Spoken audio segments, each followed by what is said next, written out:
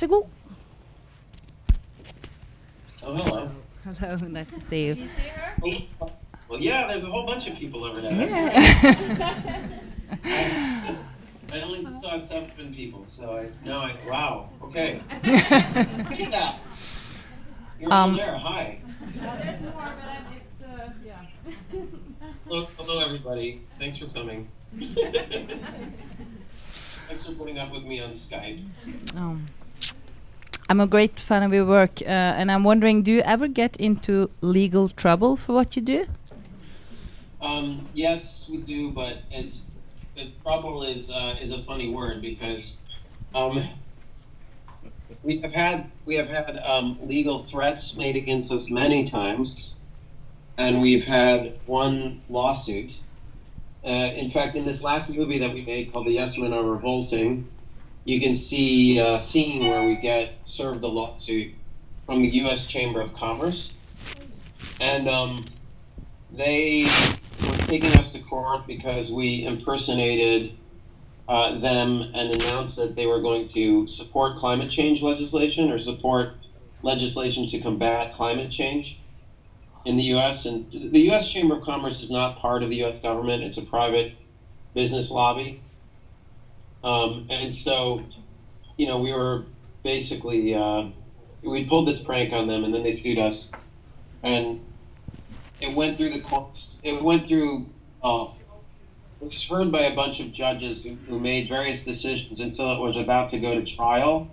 And then they withdrew the lawsuit. So after 4 years, they withdrew the suit because I think they realized, for one thing, that we didn't flinch, that we actually wanted to go to court with them.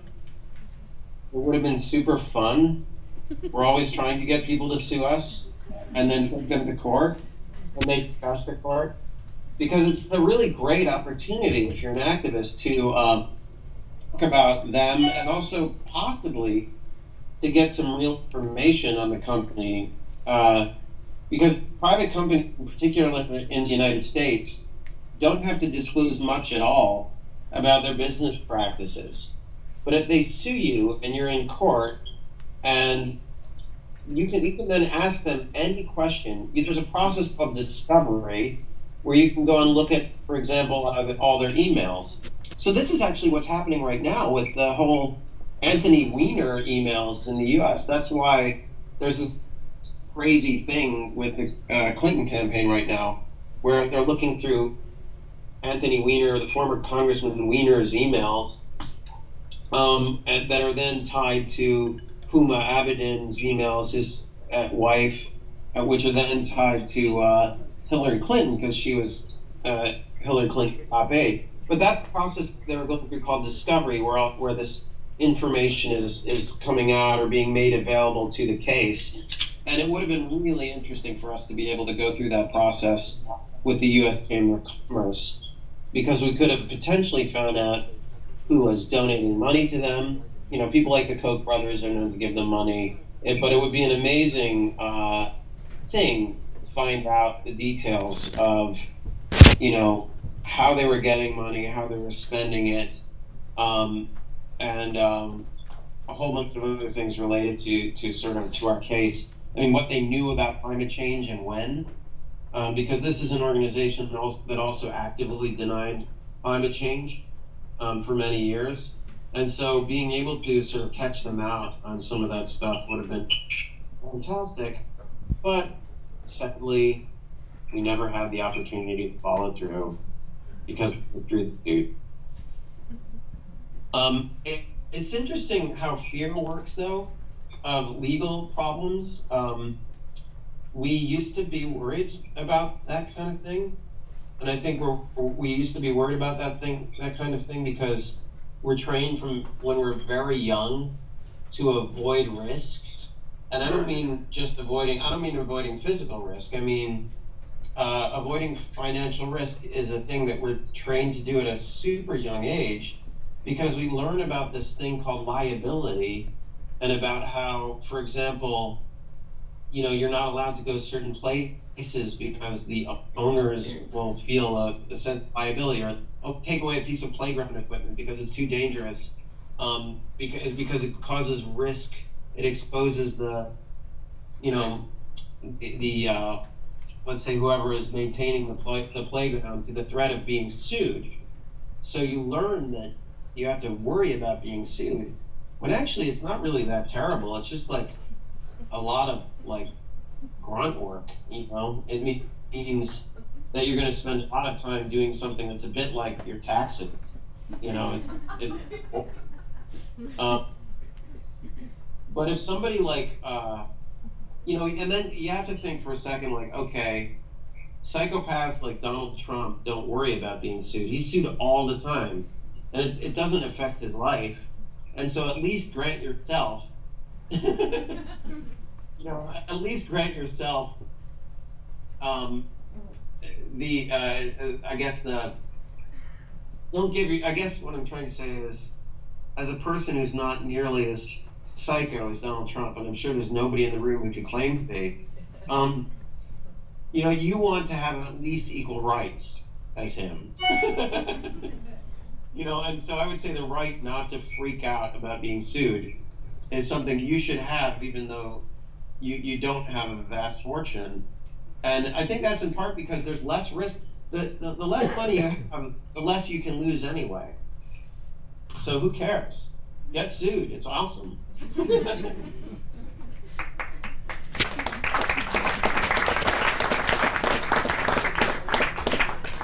Okay, thank you. We'll have a follow-up question from Yasser. Yeah.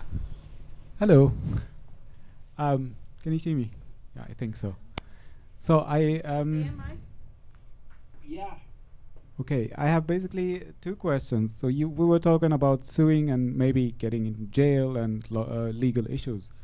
So we all know that in the environment, or in the case of the United States, you have a lot of surveillance and the NSA, and that everybody is being watched and so on.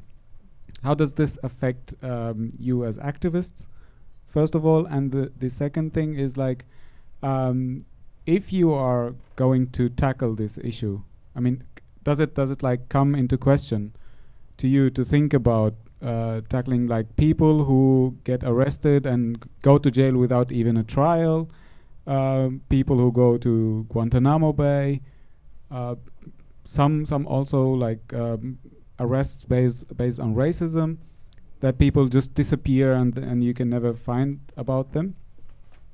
And one last thing is, when you do actions where you impersonate people and infiltrate these conferences, for example, so would you do it one more time, and wouldn't people just already know about you? Would you repeat it? And thank you. Okay, a couple of questions there. So first of all, we have to answer the second question first. We have found that no matter how exposed we get in our weird little world, and no matter how much people know our faces, if you put on a fake beard or mustache, people tend to not recognize you anyway. And if one or two people at an oil conference do recognize you, they tend to keep it to themselves because they want to find out what's going to happen.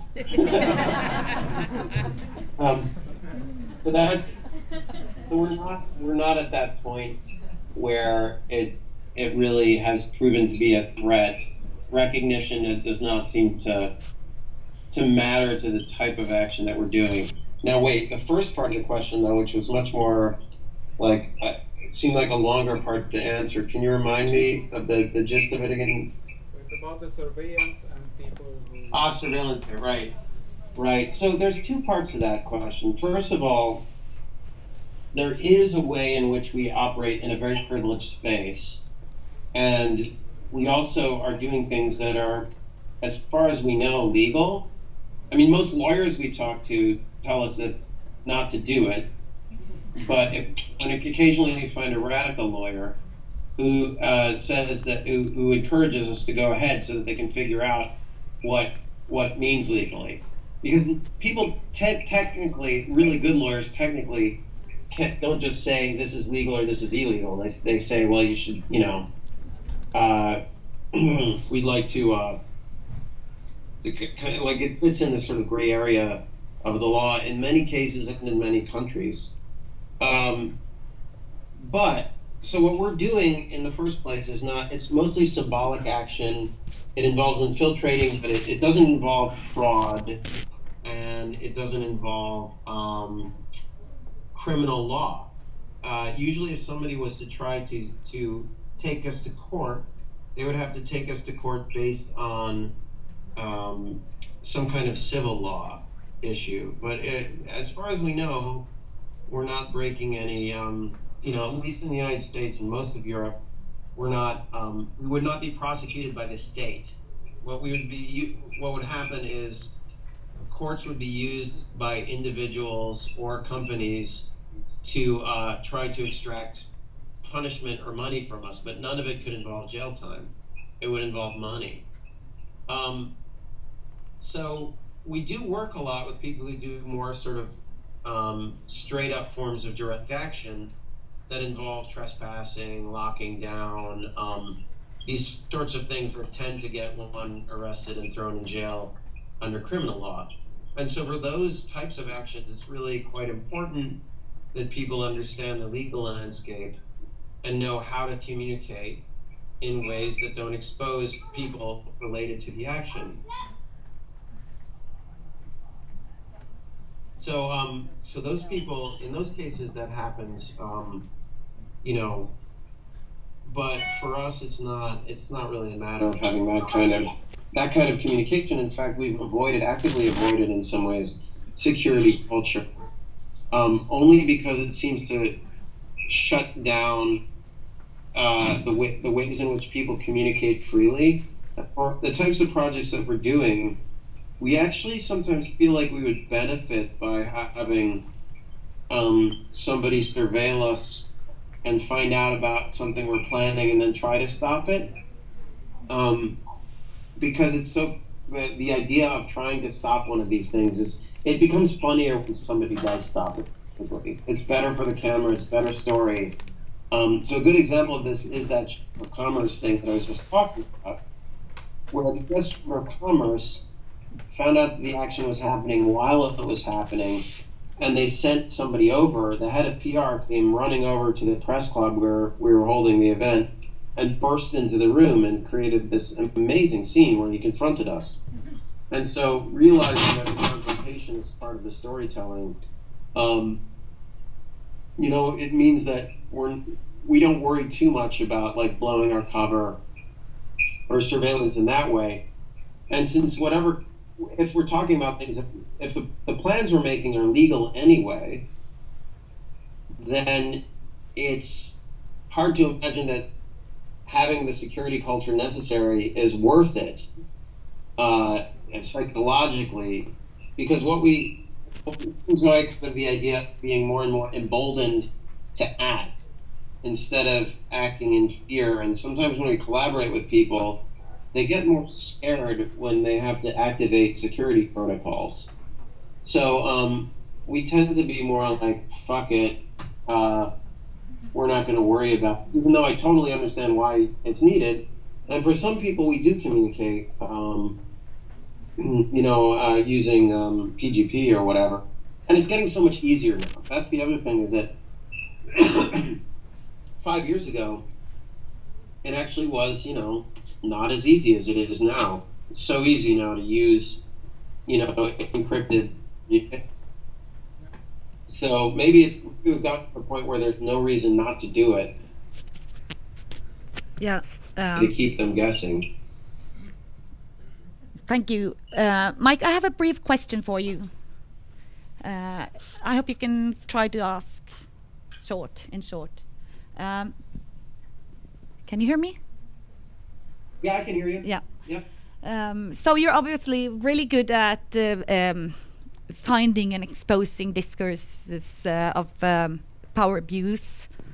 And I just wonder, to which degree do you feel that you are actually able to confront and challenge the discourses, or changing the meaning of people who disagree with you from before? Are you? My question is, are you able to change discourses, or are you foremost able to reach people who agree with you? Well, I would argue that we only are effective as part of a movement.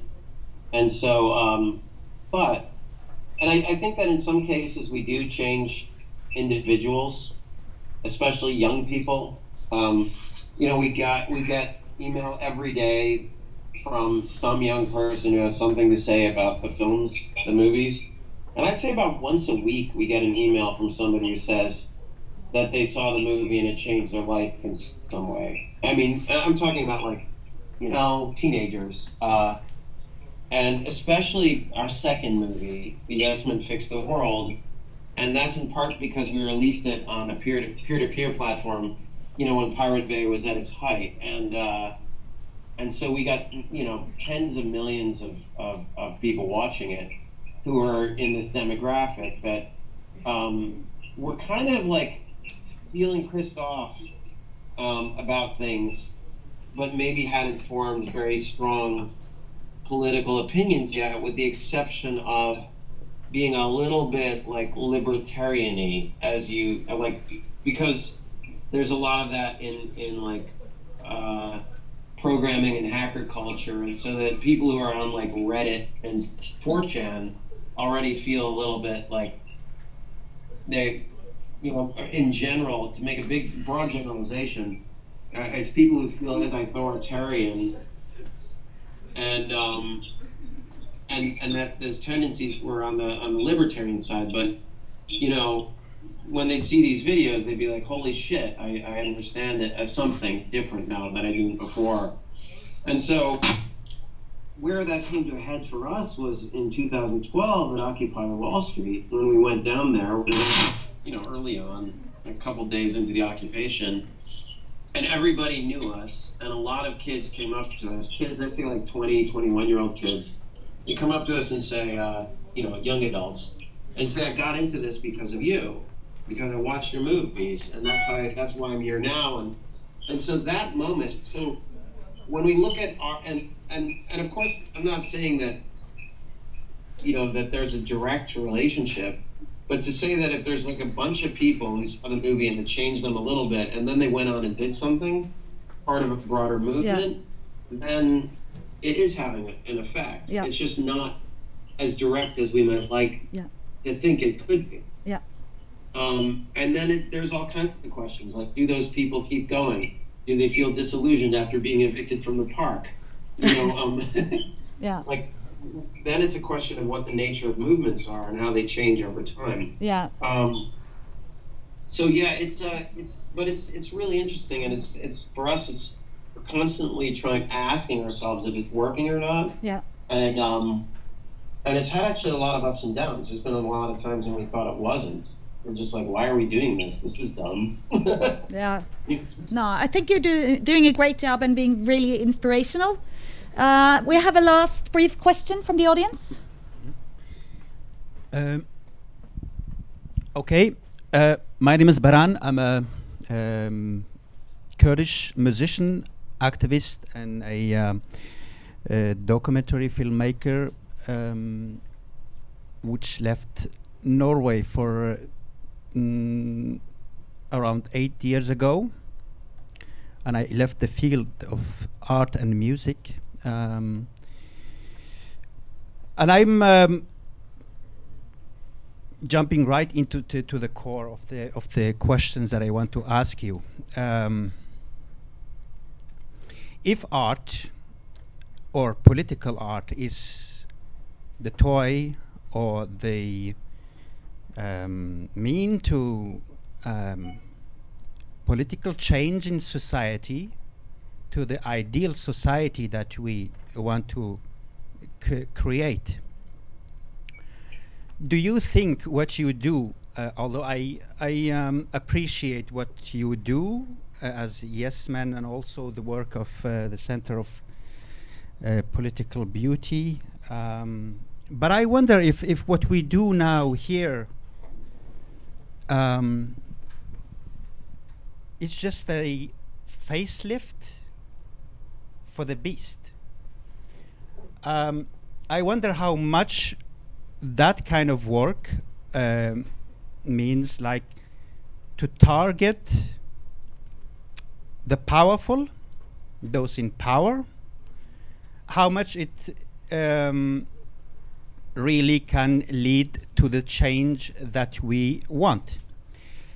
Because as far as I'm concerned, and I know, the beast is very smart.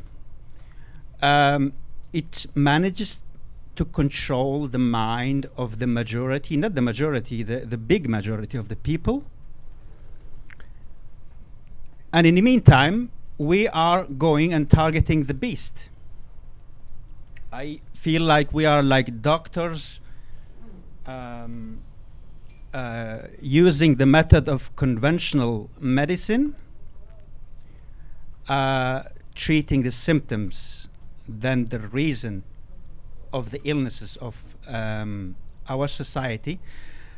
So I wonder, is that the formula for real change in our society, and then I'm talking globally? Or should we change our approach and maybe instead of targeting the beast, lift the majority of world peoples and world nations to fight down the beast? Because after all, we do have to agree that the strongest force that can fight the beast is the people. Thank you. Wow, great question. And I think it kind of, in a way, I think, strangely, I think your question includes an answer to the question. Because clearly the system that we have now that reinforces and propagates power relationships that are damaging and that are in fact jeopardizing the entire planet. You know, it could be like tilting at windmills, you know, like the Don Quixote kind of style. And that's why I think that we need kind of like every method at the same time. I personally believe that we've reached a kind of post-ideological moment where we need to kind of take everything that works and throw it at the biggest problem that we have. And that starts with climate change. And I say it starts with climate change because without fixing that, everything else, all the other problems amplify, right? Knowing that a lot of the refugees are indirectly climate refugees.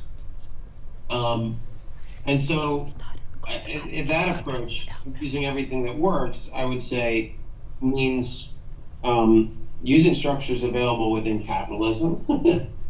But I think it also means building the alternative utopian futures alongside the current system so that we can make the switch over.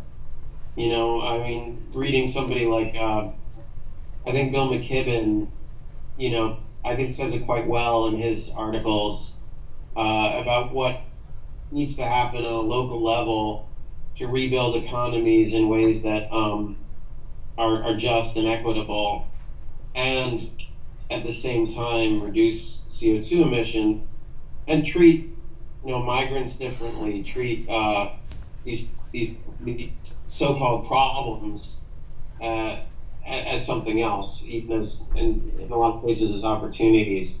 So I guess, but I would say that right now, unfortunately, I think the era of ideological struggles that grapple with each other, I should say it's a very weird, I don't know if I'm right about this, I might be totally full of shit, but it seems to me that like there isn't time to have a battle of ideologies anymore, and so much of the way we've seen the last century define the previous century was over ideological approaches that were kind of seized upon by fundamentalists, you know, and then went gravely wrong. I mean, in the U.S., we have the fundamentalist approach to free market capitalism, which totally ran off the rails, you know, and has fucked over so many people, and is in a sense the reason that we can't control climate change right now. We've turned over our decision making to the market, and so that leaves us without any teeth to actually be able to bite into this problem, to be able to deal with it. And so that requires real alternative models.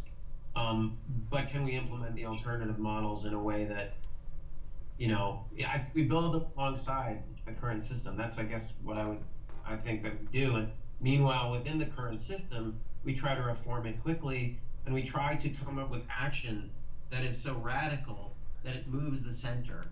You know, in the U.S. right now, at least, it is actually a little better than it was during the first Bush administration, insofar as people talk about the 1% versus the 99%. Before Occupy Wall Street, they didn't. Afterwards, they did. We have this bizarre anomaly of the fascists rising under Trump, under like a TV, you know, billionaire.